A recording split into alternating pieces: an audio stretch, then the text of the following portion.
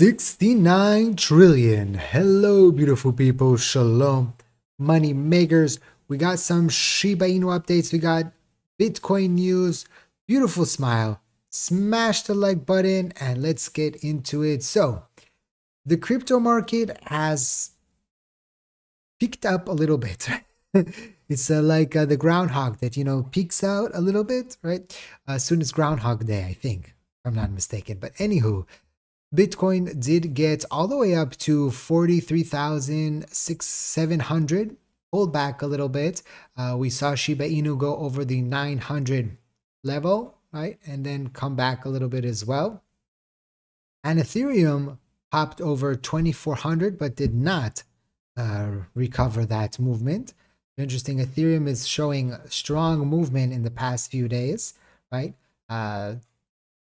We're seeing the total crypto market go up 1.18% here. And what's very interesting with Bitcoin, and we'll get to the Bitcoin news just a second, it has been able to detach a little bit from the triangle, right? So the bullish pennant. You can see it came to the end more or less. I don't think it will get to this zone.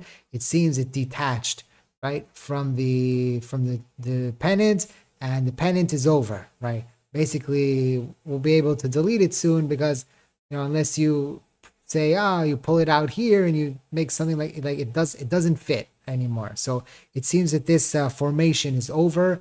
And now the question is, where do we go from here? On the 1 hour chart, Bitcoin is pulled up to the top of the stochastic full. On the 4 hour chart, it's in the middle. So it does have a little bit in the larger time frame, but on the daily, it's all the way at the top, right? So on the one hand, we need a little bit of a pullback, but we have seen Bitcoin many times with momentum live on the top of the stochastic full on the daily for a while. So I wouldn't be surprised if we do start see a movement here in the crypto market in the near future.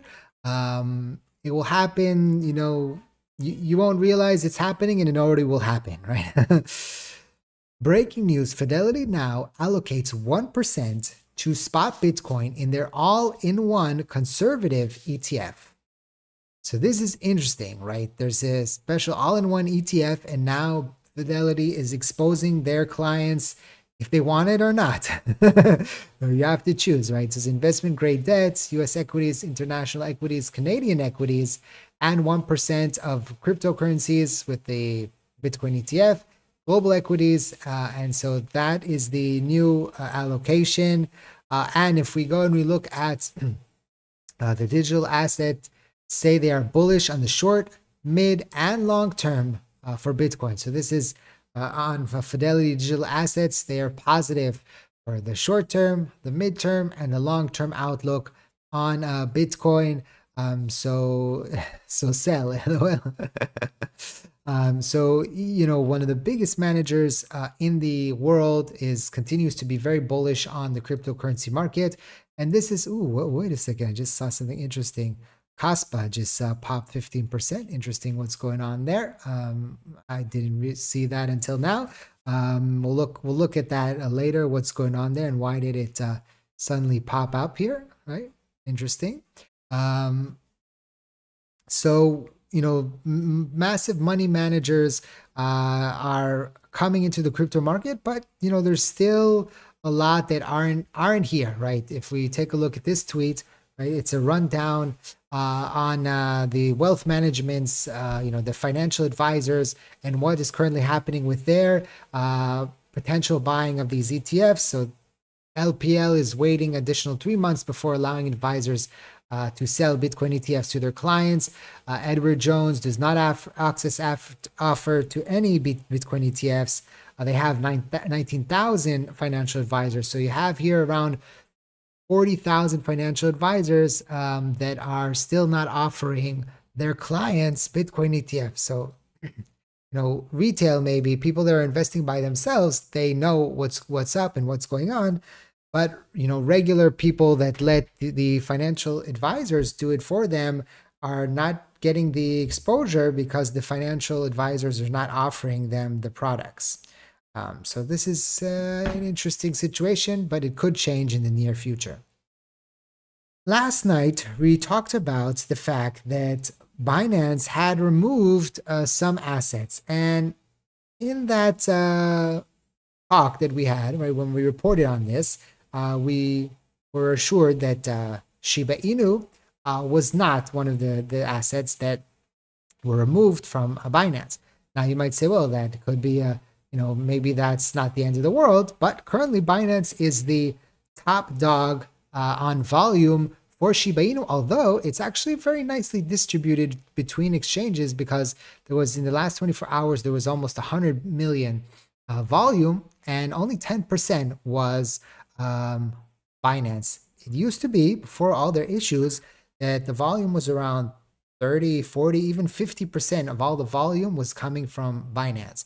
So it seems that there is a better distribution of the trading of Shiba Inu recently, and that's a positive thing. You don't want all the trades happening on on one exchange.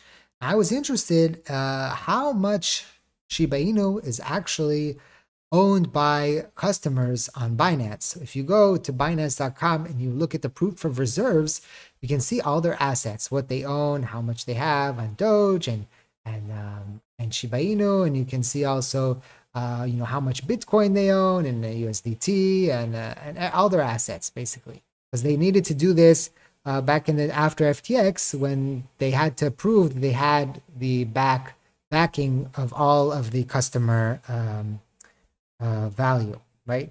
And there is a spider here on the table.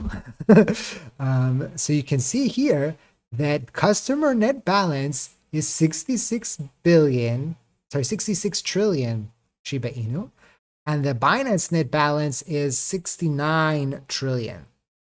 This was very interesting to me. Why? First of all, they have a 3 trillion, what's the word? Difference, but that's not the word that I wanted.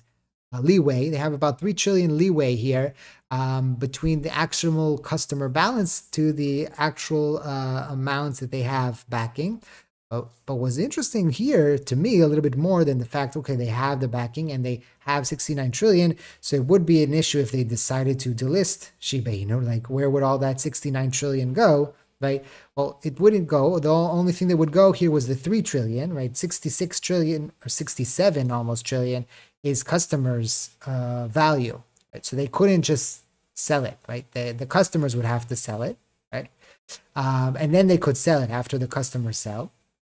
But what's more interesting here is the fact that there's 67 trillion of well, it's not of you, but 66 trillion of Shiba Inu out of the 589 trillion, right? That is on Binance, meaning it's on the exchange. It's not on external wallets, or not on even, not even the wallet's hardware wallet, but on a MetaMask or a Trust wallet or an owner wallet or any other wallet, right? But it's on the exchange. And that was surprising to me. And every time I see this, I get more surprised that people are just lazy, right? They keep their assets on the exchanges, right? And they do not send it out to external wallets. Listen, we talked about this last night. If you feel comfortable doing it, then fine. I think that exchanges are used for trading, day trading, swing trading, copy trading, leverage trading, swapping. But if you don't need, then transfer it out. Like, people get cheap. They don't want to pay the gas fees. I think this is what happens, especially on the Ethereum network that are sometimes high. And so you say, well, it's going to cost me $30 to transfer it in and out. I'll just leave it there, right? But we saw that with FTX, people are now getting back the value, but not face value. So they're getting the value at the day of bankruptcy. They're not getting the value of today. So they lost a lot of money, people that, had their funds on FTX, right? They didn't lose everything, but they lost a lot, right? So that could tell us, hey, wise up a little bit.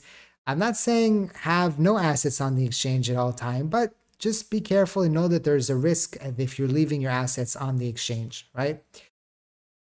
Be careful out there, and don't click on any links, and don't send people money that you don't know. Even if it looks like me or another influencer, it's a scam, right? Smash the like button, Thank you for watching. I hope to see you next time. Check out the links in the description down below. And like I always say, let's make a lot of money.